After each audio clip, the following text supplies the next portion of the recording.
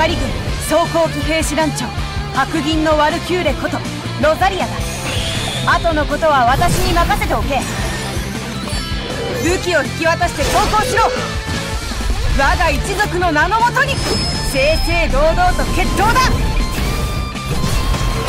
これぞワルキューレが持つべき力だ。あんたが私の新しいお仲間？会えて嬉しいよ。ノエちゃんのスーパー魔法だよ。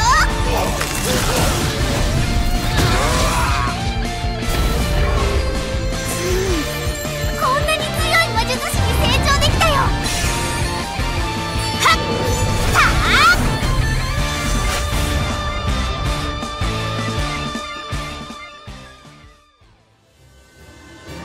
今晩みんなが眠ったら庭で会いましょう。あんたさえよければ服を作ったり仕立て直したりしてあげるよ。どんな生地と色が好きなのかな？ Hey everyone, this is Nitro. In this video, I'm going to be talking about the next major update, which has the heroes Rozalia and Noemi. So because I don't plan to get either of these heroes, I don't plan to draw on the next major update banner at all. I'm going to do a briefer video in this one, so it's not going to be a full coverage video like the way to build videos, but it should still give you enough information to decide on whether you want to draw for these heroes or not. Alright, so let's begin with Rozalia. Rozalia is part of the Legion of Glory, Princess Alliance, and Ares' reincarnation factions. She has a holy class that can equip heavy armor and heavy weapons, as well as a cavalry class. So because of this, she's a high mobility DPS character. Her holy class can actually move 5 tiles. Furthermore, she actually has 2 skills that allows her to act again. A 1-cost act again skill, as well as chivalry. So if you bring both of these skills, she actually has 11 movement in 1 turn. In addition to all of this, because Rozalia can be a holy class, she avoids the penalty against Lancer enemies. So unlike Leon, who can barely damage Lancers, Rozalia has no issue taking them down. What's worth noting as well is her 3C skill, which is a damage skill, and her 1-cost movement skill both place down a Sword of Asylum on the map, which is a terrain effect on the map with some special effects. Linked to the Sword of Asylum, she has 3 unique skills: the 3C skill, a single target skill, and an AoE skill. And all 3 of these skills will allow her to retreat 3 tiles after combat if she is within the range of a Sword of Asylum. Last but not least, the Sword of Asylum has increasing benefits, and these benefits are based on Rozalia's faith buffs. Rozalia gains faith buffs by either entering battle with the enemy or ending a turn with an enemy within 2 rings of herself. She can stack up to 3 faith buffs. The way it works is, if she has 0 faith buffs, the Sword of Asylum will provide plus 10 stats to any character that's within a tile of the Sword of Asylum. At 1 faith buff, so after she's done combat for example, the Sword of Asylum now provides that stat buff to characters that are within 2 tiles of the Sword of Asylum. At 2 faith buffs, there is no additional effect, and then at 3 faith buffs, the Sword of Asylum will have the following effect. When attacking and entering battle, you restore 20% of the damage you deal, and this buff would apply to all characters within 2 tiles of the Sword of Asylum. So the sword can be very useful if you can keep Rozalia alive and allow your characters to just heal after combat and get additional stats, because the additional stats part is the main portion that would matter, because it would allow you to do additional damage and take reduced damage. So this is Rozalia in a nutshell. Now, with regards to Rozalia as a character, my personal opinion is that she's a waifu character. The next banner is really a banner of waifus. She is the prize of the next major update. But keep in mind that there is going to be a Rozalia and Elwyn banner in 2021 January 21st. So given that most people should have a 6-star Elwyn by now, drawing on that banner is guaranteed to get you Rozalia. You might have to draw for 2 copies of Elwyn to trade for a Rozalia, but you will be guaranteed to get Rozalia on that banner. What's worth noting is that Rozalia does provide a bond upgrade for Mariel Salraf, who is released on the major update that should be coming to international server on February 11th of 2021. So 3 weeks after Rozalia's banner, Mariel will be released. Gear-wise, Rozalia should pretty much be using the exact same gear as Leon. Seal Guardian, Aeolus's battle armor, Fury of Tyr, and then any attack accessory. And that would give her the maximum damage she can deal and provide a potential survival against ranged attacks. So in terms of PvP content, she would be a great single target striker, and she'll fit very well into those high mobility single target boxes due to her ability to have potentially 11 movement. In addition to that, the Sword of Asylum buffing allies with plus 10% stats will mean that the follow-up attacks after her initial strike will all also do increased damage. So the combination of these two factors can make your single target box quickly overwhelm the enemy tanks and then force a battle of, I guess, attrition, if you will. The big drawback to using her though is that I don't see any slots available for grinding her shards. Currently, from the previous banner, we have Reen and Arianrod. We have Licorice on the banner before that. We have Hobo Landius coming the following banner after the Rozalia and Noemi banner. So given all these other characters you have to grind, I really don't see any slot for grinding Rozalia. Unless, of course, you've recently started the game and you plan to build her up right away. Last but not least, I'm going to show the materials you require for upgrading Rozalia. So this is just a quick chart that I basically created from the Korean wiki. So you can kind of see which materials she needs for her class upgrades as well as for her awakening battles. So just based on this, you can start farming up for materials if you plan to build her. Alright, so with all this covered, I'm going to demonstrate a few battles of Rozalia in action in PvP content. The following clip is of a top 64 to 32 match on the Chinese server in Season 5. We see here that player 1 has Juggler, Liana, Ares, Claret, and Deedlit, while player 2 has Landius, Deedlit, Yusuke, Rozalia, and Iris. So let's just get started and take a look at the battle.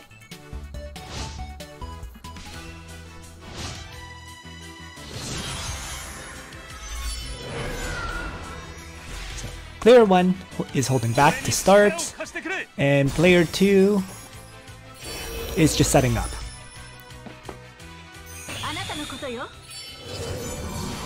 So both sides are just prepping for their assault initially.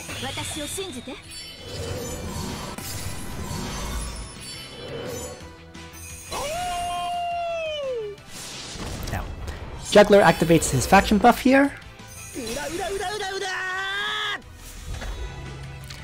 And we get to see a very interesting scenario occur.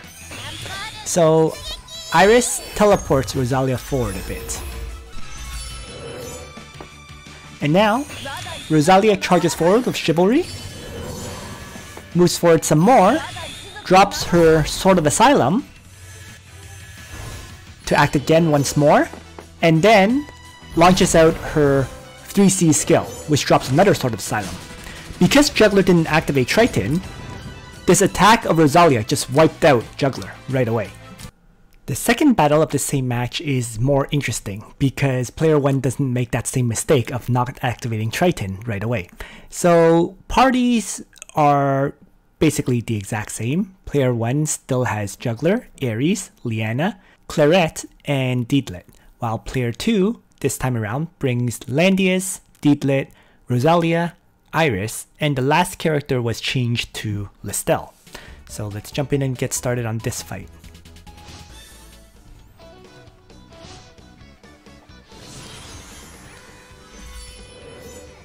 Claret, once again, activating her higher mobility. Juggler starts off with a Triton.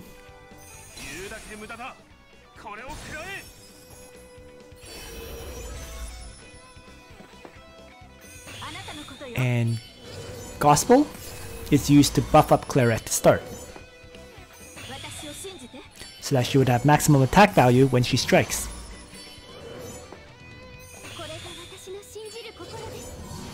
Juggler is also buffed with Gospel.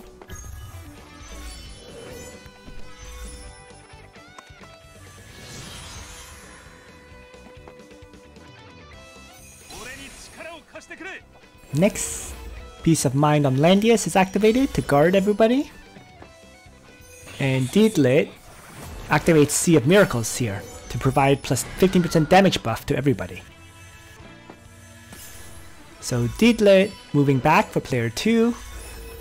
Player 1 getting ready to strike. And things start off with Ares. In he goes with Noble Charge. It's not enough damage to kill off 1100 defense Landius.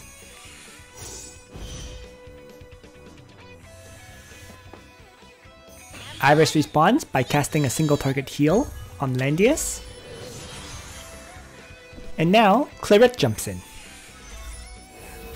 Bloodline Magic Armor activates on Landius, and thus he tanks that first strike. And then Claret wraps around for a second strike, and this second strike doesn't do enough damage to kill Landius at all. In large part because Claret no longer had the Gospel. So without Gospel, without a faction buff, she just doesn't do enough damage to take out this Landius. Deedlit jumps in and takes out Ares with her strike. And Juggler now jumps in using Secret Beast him to land next to Landius, locking him down and doing a bunch of AoE damage to player 2's party. And a follow-up from Deedlit, charging forward, and Deedlit uses a single target strike to take down Iris. So now we get to see Rozalia in action, at long last. She activates Chivalry, drops her Sword of Asylum, and here we see that she gained 2 stacks of Faith. And then she does her single target strike, which is her 3C. With all of those buffs though, she does not kill a Juggler with Triton and Gospel active. So despite having, plus 10% stats, having plus 30% from Chivalry and everything, it's not enough damage to kill Juggler. This still does a follow-up single target strike, and that's also not enough damage to take down Juggler. So it shows how tanky Juggler is. Yana now comes up for player 1 and provides a lot of healing to Juggler, raising up to pretty much full health. Deedlit on the other side Gospels herself in preparation to attack yet again. Claret now wraps around using her 3C skill, and look at that, Claret actually killed herself attacking Rozalia. So that was an interesting fight to see. Okay. Of course, once again, a huge part of this should be the fact that A, Claret started off damaged, so no last rites. And B, Claret once again does not have a faction buff or even a gospel buff. So she ends up killing herself into Rozalia. Enemy Juggler strikes Landius, and this is actually the first time Landius died, so he revives. Claret did not kill the Landius earlier. And now Landius continues to tank pretty much everything. Reaper's Touch is now applied onto Liana.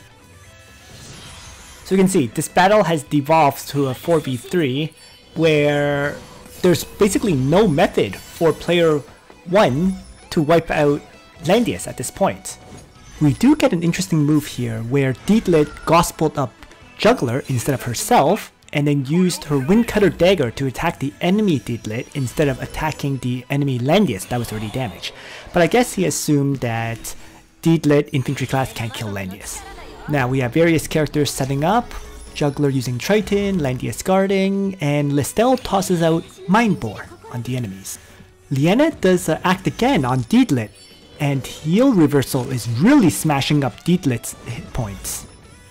But the goal for player 2 really at this point is to take down Juggler, because there is a Deedlit and Liana to keep him healthy. But if Juggler is taken down, game is over. So we see why player 1 activated Act Again now. It was so that she could start providing healing to Juggler this way, Sea of Miracles and so on. Now at this point, Rozalia, once again, Chivalry, Once again, Sword of Asylum. And now, the single target strike. And down goes Juggler. So, now it's 4v2. Battle's all but over. Really, it was all but over as soon as Claret failed to kill Landius. But it continues on for a bit longer.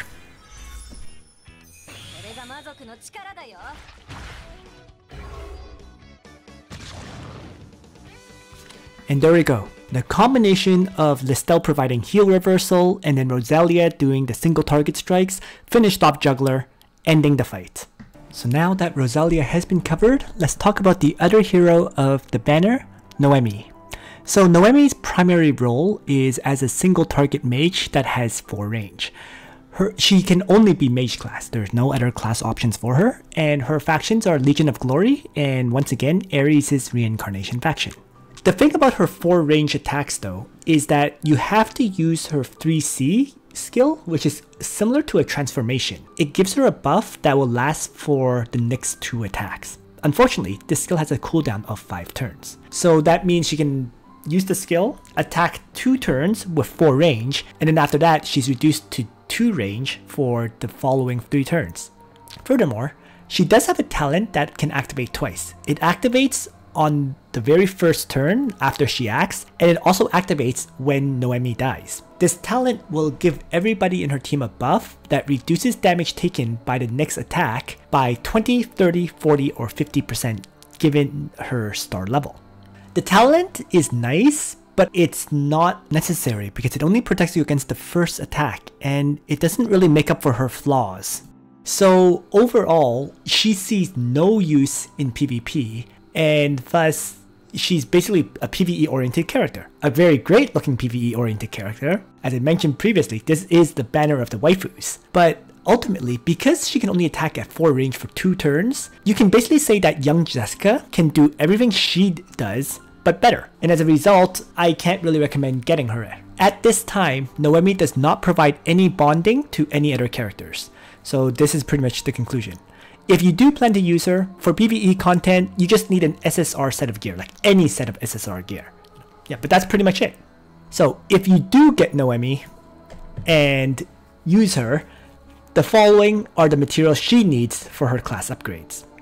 And with that, my video coverage of Noemi and Rozalia is finished. Thanks for watching everyone. I hope you found this video useful to you. And on that note, Nitro out.